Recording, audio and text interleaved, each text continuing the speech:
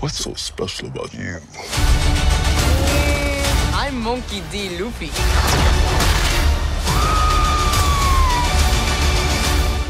And I'm gonna be king of the pirates. Probably the biggest challenges of the show is, the devil fruit power, because Luffy is a boy who has a, rubber stretchability. So his body is basically rubber, and it allows him to do many things that break the laws of physics.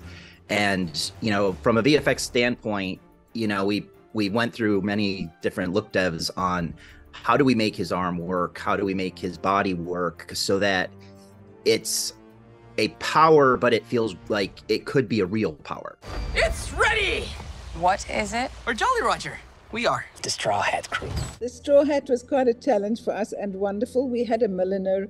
We imported the straw, and then we had a milliner. Actually, each hat was made from scratch.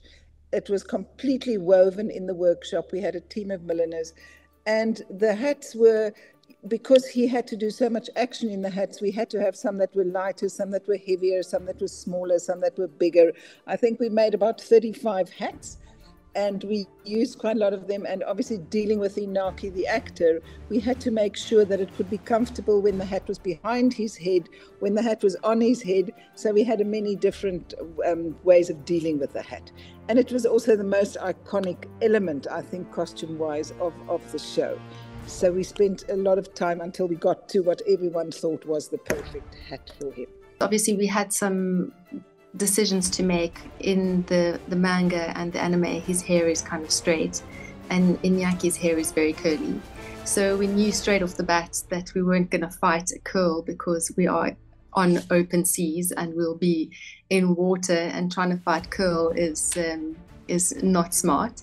So we made the executive decision quite early on to keep his hair as is. So the stunt team actually did a lot of work with Inaki, who you couldn't have had a better actor. His like positive, he's so much like Luffy in his positive energy and what he brings to the people around him.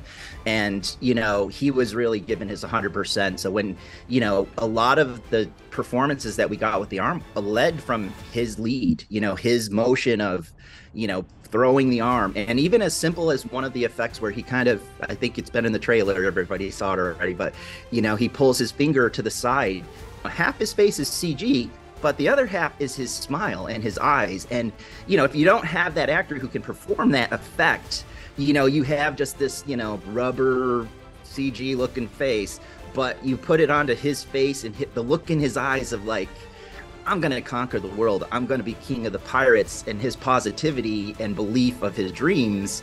A lot of that, I think, played into why the visual effects were so good. There were a lot of the times when you do those types of effects, it comes down to, the actor didn't get it right. So, we're just completely replacing him digitally and keeping the head or the face. With him, we only did that a couple times. And, one of those was when he was inflating into a balloon, which I don't think his body could actually do that. So I think we needed to have him be CG. Are you with me?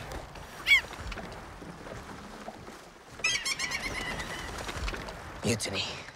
I think specifically the red vest, we specifically did not want to make it fit him perfectly, because it was not something made specifically to fit that character. We wanted it to be a little bit as though it was slightly ill-fitting to him, a little bit too big at the same time, so that it did have to feel like it was part of his character. So we had to deal with it we had to experiment with making it not fit him perfectly, but at the same time feel like it belongs to him. So that was challenging. And of course his shoes, which in the manga he wears sandals, which we couldn't, very, very specific, iconic looking sandals.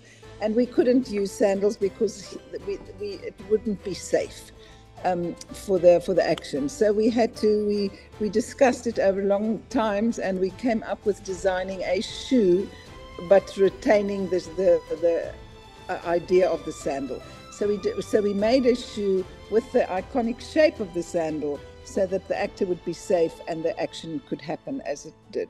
We obviously needed to create the scar that went from where he stabs himself, and We made like a stencil mask, if I can put it that way, that we could make sure that the scar is always in exactly the right place.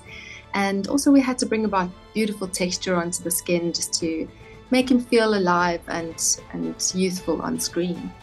But Luffy wasn't too challenging, actually. Inyaki's kind of perfect for the role and made our job very easy. We're heading up to the Grand Line. A treacherous stretch of ocean with bigger islands, bigger pirates. And that's where we're gonna find the One Piece. So for Nami creating her look, obviously we could not color Emily's hair and have her walking around Cape Town with orange hair. It would have been a dead giveaway that she was Nami, and fans would have bombarded her. So we had to go for wigs for her and for all of our characters. So what we did was we did loads of tests for each of the wigs and found out which color combinations worked the best to get that particular color. We did color tests with the different oranges to make sure that we got the right one that felt right indoors, outside on the ships. And yeah, so the team got knotting, and we've knotted a whole lot of darker colors underneath and a lot of lighter colors on top to make it feel sun-kissed and natural. Nami has 2 different wigs in the show. So we kind of gave her a little bit of a hair change midway through as her character changed, and we tried to make little pivots like that for her. Again, she's got kind of a no makeup look, so she's very natural, and we just gave her a bit of a sun-kissed feel. I mean, her costumes was between being very basic and simple to being very glamorous, which you know we spent a lot of time on, and of course which the actress really carried off incredibly well. So we thought we managed that very well between being really glamorous and between being very basic and part of the crew, and also, you know, quite a specific character in the crew, almost taking care of them in a way. So that was also a very nice part of her character. We've been making enemies everywhere we go. Chop, chop, cannon! Buggy and the circus people was also quite incredibly exciting. Buggy's costume, I think that, you know, I used an old Moroccan carpet that I found in a store, because one didn't want it to look flat and without character. So it was basically a woven carpet that became Buggy's red and white stripy waistcoat. So there were a lot of elements like that one had to, that were really challenging, because you didn't want to just get fabric flat and look the same. And I think that was the case with all of the costumes. When he's separating, he's pretty much digital at those points. We also did, you know, a digital head of him. So there's actually times where there's a newer technique that we used that basically is a scan head that's actually Jeff performing, as well as once we did the body scan of him, you know, we had all the parts. So we basically broke those apart and split them apart and figured out, you know, working with our producers and showrunners, okay, where do you want them to split? How do you want them to split? And we basically built that and rigged him so that could all be done. You know, most of the pieces that you see flying are him real. We had a couple moments where, you know, we had a stunt guy with a fist that threw a fist. A couple times where we just had Jeff like doing the performance, where there's a point at which Luffy gets punched, and that was actually, they were like, well, should we have a stunt guy do it? And Jeff's like, I'll do it. I want to do it. You know, he just stepped right in and did it, and we used his fist. So it's a good mishmash of a lot of CG, a couple real pieces in there, and a lot of good planning. We had to create a nose that felt like it belonged to him, but it needs to be a round red clown nose. So the prosthetic team, Yaku and his team, went about perfecting the texture and getting the nose absolutely perfect. In the meantime, my wig team were busy testing different colors of blue to get the right blue for his hair.